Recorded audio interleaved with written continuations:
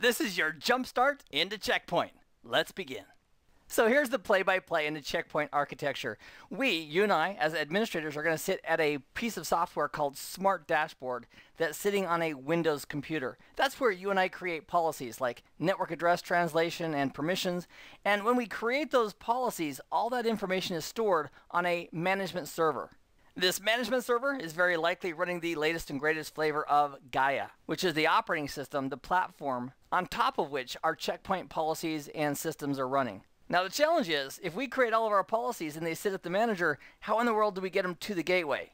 So the answer is, once we create all the policies at the manager, we then instruct the management server to push those policies out to its gateways that the manager is managing. So in our case, this management server is going to push the policy out to firewall 1. Also, for the purpose of this MicroNugget, we're already going to assume that the firewall's interfaces are configured and the association, the secure internal communications between the management server and the firewall have already been set up and are in place. So what we'll do is we'll create a brand new policy. We'll set up some permissions for this internal network to go to the outside world. We'll also set up network address translation because these guys are on the 10.1.1.0 network. And with that policy created, we'll instruct the manager to push that policy out to the gateway so it can go ahead and start enforcing those rules. Then as a test, we'll simply take a PC on this 10.1.1 network and verify that you and I can get out to the live network through the gateway. Our first task is to create the policy. So I'm here at Smart Dashboard to create a new policy. We're simply going to create some rules. Our first rule, I'm going to say, I want to call it Internet Access. And let's go ahead and permit our internal network, which is 10.1.1.0. And I've already made a network object that represents that. And we'll just drag that object up here and say, if the source is 10.1.1.0 and they're going anywhere, and for any protocol, we'll go ahead and we will allow that traffic. In fact, we'll also go ahead and log it as well.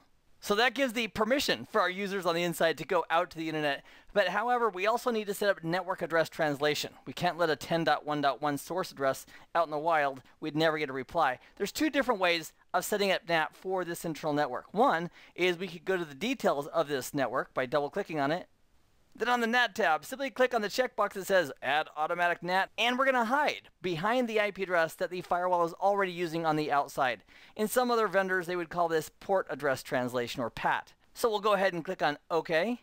The other way we could have done that is going to the actual firewall object itself, double-clicking on that firewall object, and then going to the NAT tab and saying, you know what, I want to automatically hide everybody behind my outside address. And that would do the same result. We don't need to have it in both places. I just wanted to show you both options. So we'll click on OK, and then we'll save that policy, and then we'll go ahead and push it out. Now this install policy option says, hey, Mr. Manager, you know that beautiful policy we just made with NAT and that permission? Let's go ahead and push that out to the firewall so it can go ahead and enforce those rules. So we'll click on OK.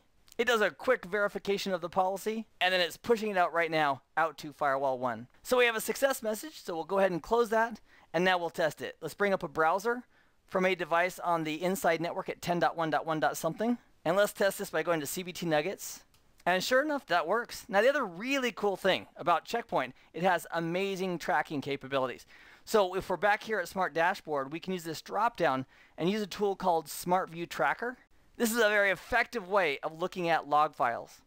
This button right here allows us to go to the very bottom of the log files, and that's where the newest information is. If we want to take a look at the details, for example, we could click on any one of these. So here in the Smart View Tracker, it's showing us there's the source address, there's the destination, it was a DNS request, there was our source port, there's the name of the policy, there's the rule number that said please allow this traffic. The rule name was Internet Access, and right here it's showing us the details for the network address translation that took place. So the translated source address, it was 10.1.1.50. As it went out to the internet, it got translated to the outside address of the firewall, which happens to be 192.168.1.111. And there is yet another NAT device between this firewall and the internet doing NAT again. And with hide NAT, we're also changing the source port. So the original source port was 59,000 and change. The new source port is 37,000 and change. And that, my friend, is how you can create and implement a policy in under 5 minutes in a Checkpoint deployment.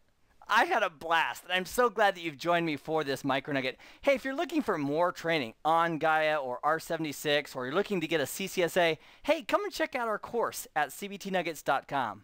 Meanwhile, I hope this has been informative for you, and I'd like to thank you for viewing.